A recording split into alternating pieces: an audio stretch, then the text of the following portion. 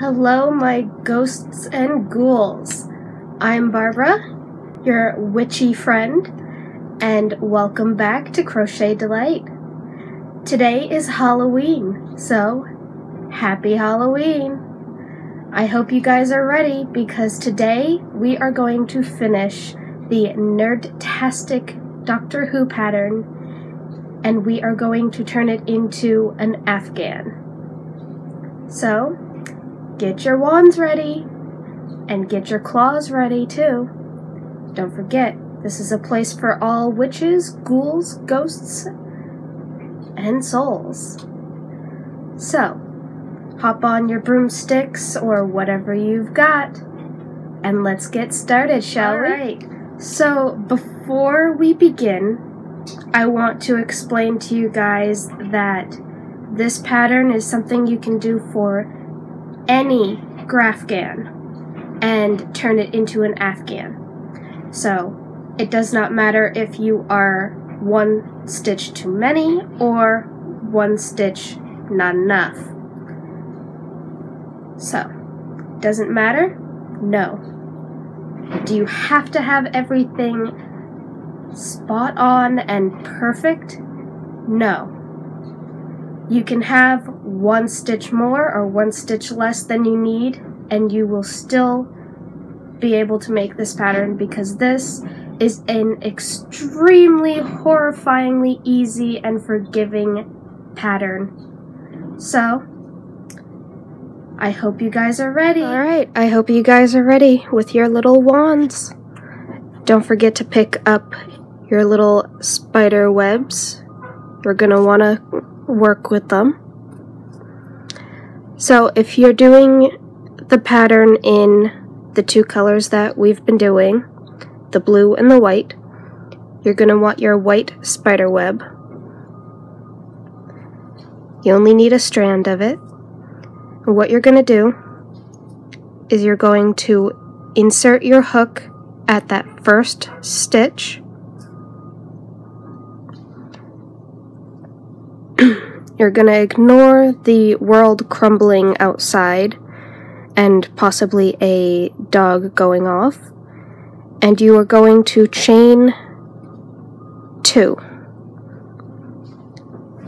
Now what you're going to do, let me zoom in a little closer for you. What you're going to do is you're going to do 2 double crochet in that same stitch. 1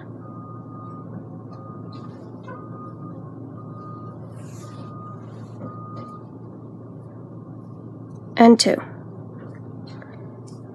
and that first chain 2 is going to count as your first double crochet. So now you're going to chain 2 and you're going to do 3 double crochets right in that same stitch. 1, 2, and 3. Now what you're going to do is you're going to skip 1, skip 2, and skip 3, chain 1, and you are going to do 3 double crochets in that 4th stitch. 1, 2, and 3. I'm crocheting over the end because what I like to do when making granny squares is when you go to do your 3 double crochet in this space for the next row, I capture what's loose right here and bring it up. So it kind of creates a zigzag as I'm going. But this is all you're going to do. You're going to chain 1. You're going to skip the next 3 stitches and do 3 double crochet in the 4th stitch. It's 2 and 3. That easy. And you're going to do that all the way across. So I'm going to go ahead and I'm going to do this with you guys. So go ahead and crochet with your spider web as I crochet. Chain 1, skip 3 stitches, 3 double crochet in the 4th stitch. Chain 1, skip 3, 3 double crochet in the next stitch.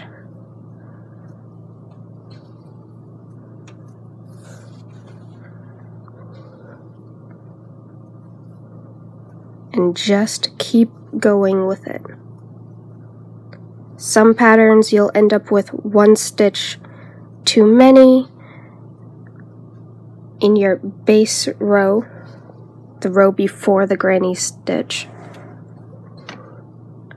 And sometimes you'll end up with 1 less than you need. But don't worry. Granny squares are the most forgiving patterns if you do it the traditional granny square way. I can't say that all granny squares are forgiving, because there are some that most definitely are not forgiving. But if you're doing the traditional granny square, it is extremely forgiving, especially when you're doing graph patterns. And we're almost to the end.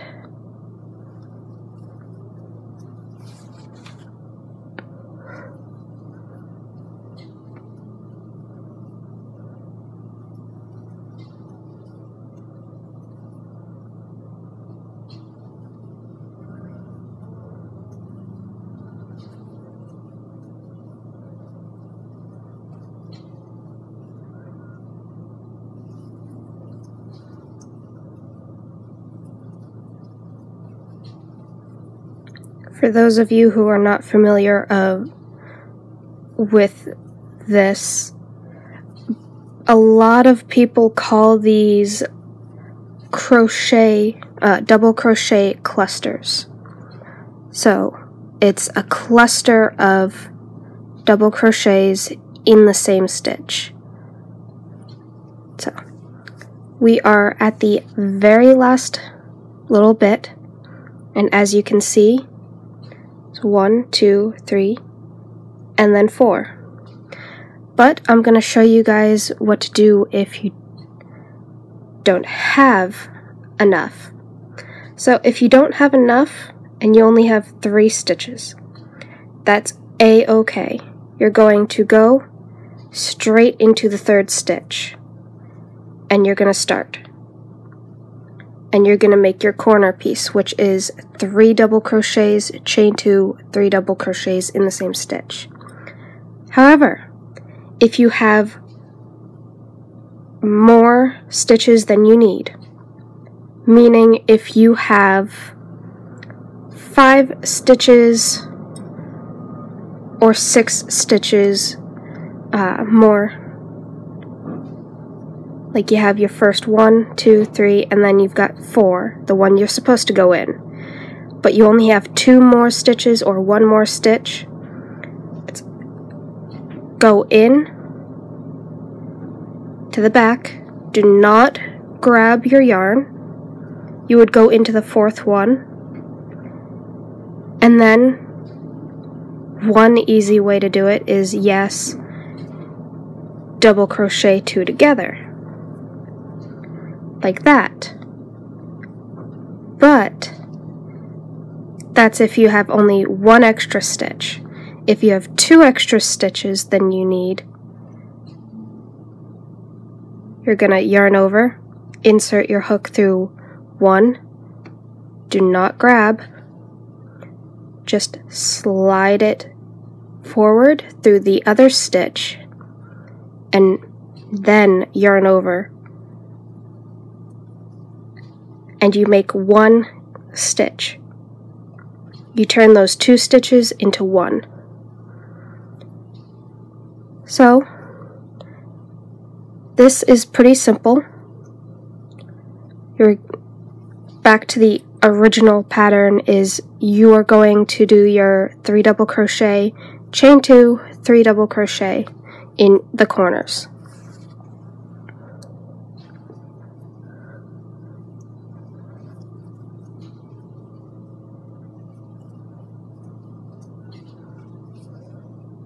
Just like that. And as you can see, you've got the granny square base started. And that is actually all you're going to do all along the top, the bottom, and the sides. One continuous round. So that's it. From this point on, just follow that on the sides.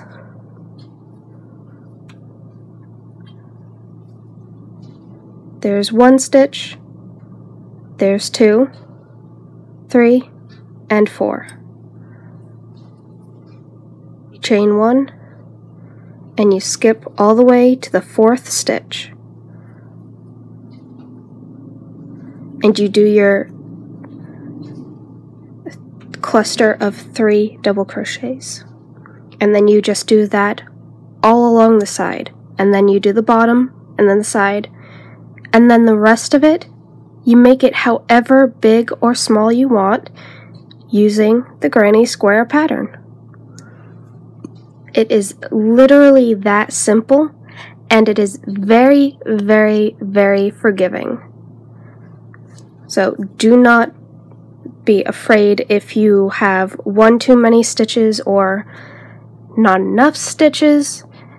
It is very forgiving. You can literally never tell whether or not you have too many or too little stitches when you are turning a graph pattern or even just a simple block pattern into a granny square.